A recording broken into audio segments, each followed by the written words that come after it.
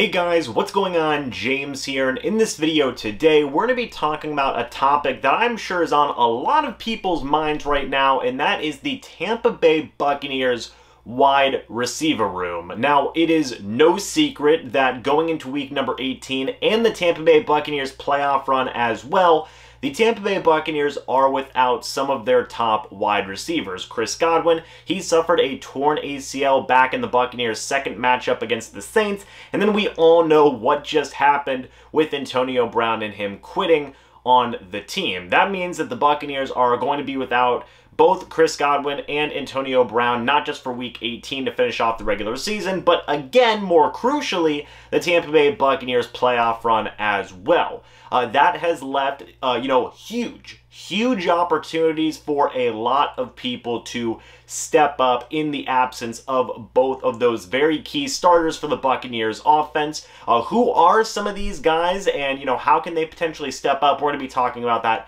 in this video today. So if you guys are new here, go ahead and subscribe. Hit the like button if you do enjoy these types of videos, and leave your thoughts and opinions about this Tampa Bay Buccaneers wide receiver situation and who you think will step up down in the comment section below. I would love to hear your guys' thoughts and opinions. But let's not, waste any more time. Let's go ahead and talk about the first person who could possibly step up here for the Tampa Bay Buccaneers. And I say possibly because, honestly, guys, it could be any one of these guys. It could be none of these guys. And the Buccaneers could also sign some outside players and bring them in. There's a lot of different paths that this situation could go down.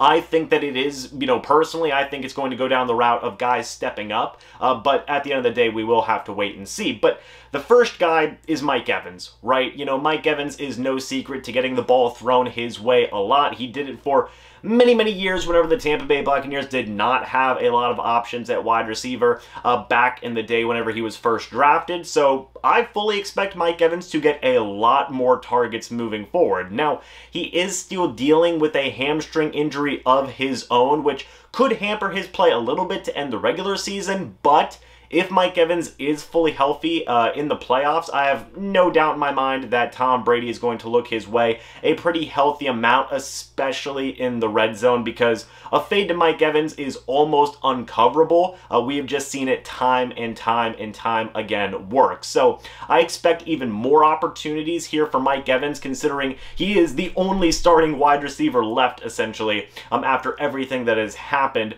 with the Tampa Bay Buccaneers wide receiver room already. So he is the first guy that you expect to really step up and make the most of these opportunities.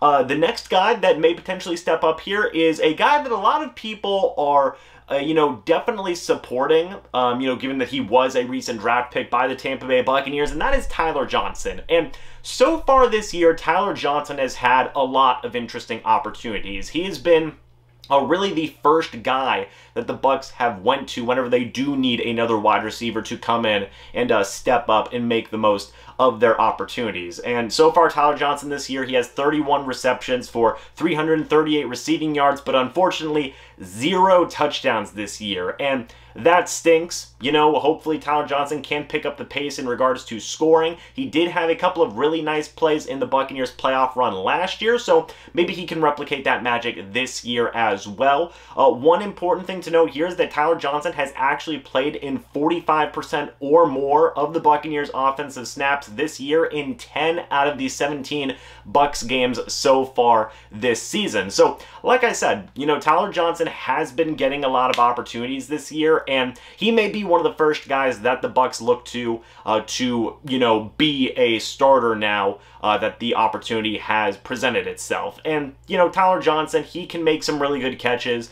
He can do some really good things as a route runner, and he's a pretty decent run blocker as well. All these different types of things the Bucs coaching staff love to have in their wide receivers. So, again, Tyler Johnson may be one of the first guys who gets this opportunity here starting in week number 18.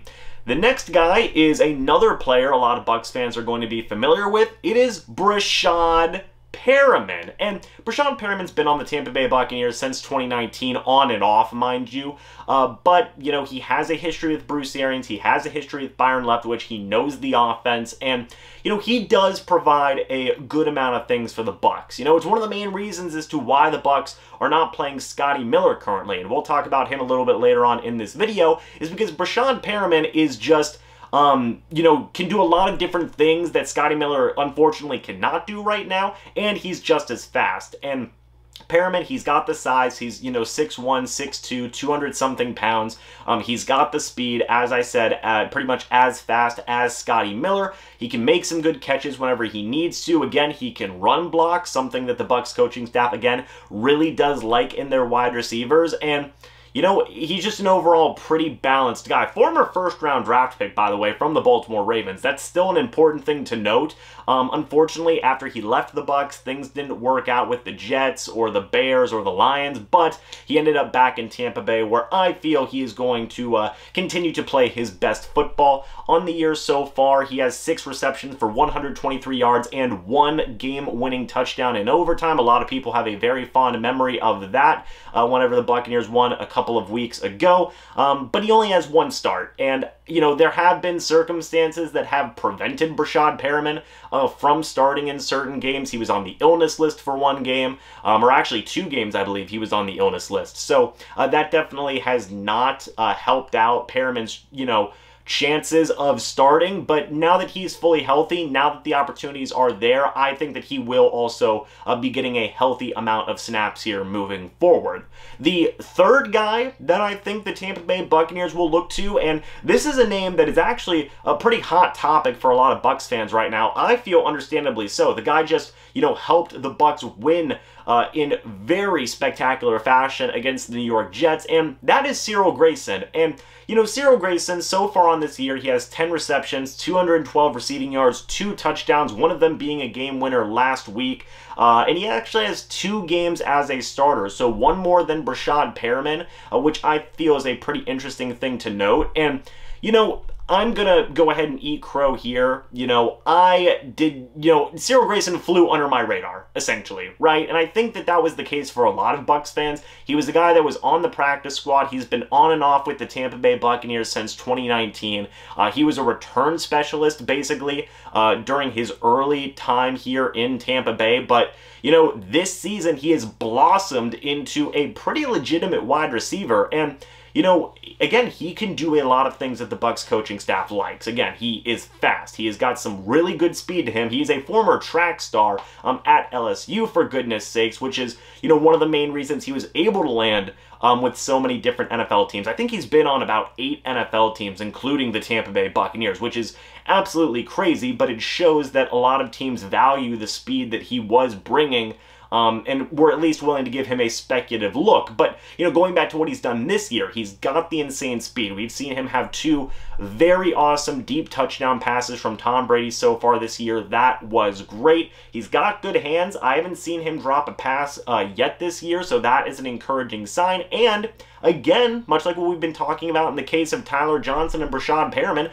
Cyril Grayson can actually run block. For those of you who, you know, weren't looking at the specifics of, you know, the recent 55-yard touchdown run that Keshawn Vaughn had a week or 2 ago, Cyril Grayson was crucial on that play for his run blocking. He was an unsung hero on that play. So again, you know, this guy can run block as well, which, you know, I'm sure not a lot of people were expecting for a guy like Cyril Grayson to have in his repertoire, but he's showcasing these skills right now, and he's one of the guys, you know, especially in the last week or 2, who has stepped up the most when presented with some of these opportunities. So, you know, we're going to see some of all 3 of these guys, I feel, but as to who is going to be like the main guy that steps up out of Johnson, Perriman, and Grayson, I think it's anybody's guess, because I think all 3 of these guys have the potential to do some really, really good things for the Buccaneers offense here moving forward in week number 18 and the Buccaneers playoff run as well.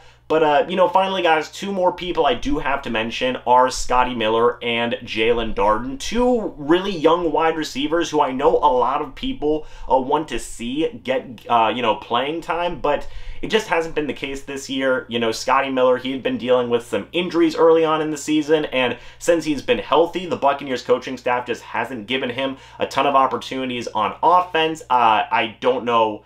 Well, I guess I do know why that is the case. You know, a lot of people have said that, you know, one of the only things that Scotty Miller can do is just run the deep route and, you know, catch, you know, deep touchdowns due to his speed. And I think that's a safe thing to say. You know, I think we've even seen the Buccaneers coaching staff kind of talk about these types of things before, where Scotty Miller, one of his best attributes is his speed, but that's really one of the only things that he's bringing to the table right now. He's got room to improve, but right now, as it stands, you have other guys who can do different things, which is why they're ahead of the depth chart right now over a guy like Scotty Miller. Similar thing for Jaylon Darden. He is obviously in his rookie season. He is still growing and developing as a wide receiver. When we've seen him get opportunities on the field, I think that both as a returner and as a wide receiver, you know, it's definitely not been great, you know, for lack of a better way to describe it. So Jaylon Darden, he's still extremely young. He is still learning. I think he's going to be great, but right now the Buccaneers need some more veteran guys, some guys that can offer you different types of things. Jaylon Darden, much like in the case of Scotty Miller, he's got great speed. I think he does have, you know, pretty good route running and some good hands.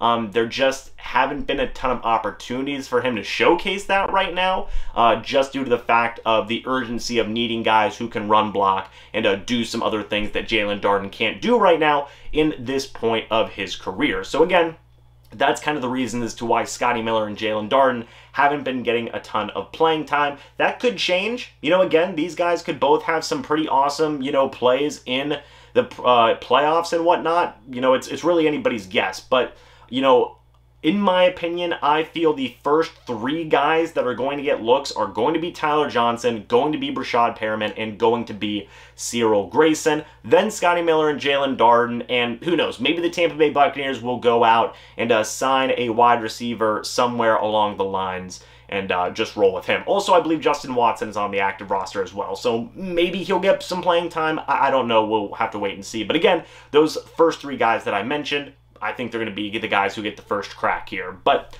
what do you guys think? Let me know your thoughts about this Buccaneers wide receiver situation down in the comments section below. Of course, I expect everybody to say that Mike Evans is going to have to step up, but out of all the names that I mentioned, who else do you guys think is going to step up in the Buccaneers wide receiver room? I would love to hear your guys' thoughts and opinions. Thank you guys so much for watching this video. Hope y'all enjoyed, and I will see you all in the next video or the next live stream. But until then, and as always, guys, goodbye for now, and go Bucs.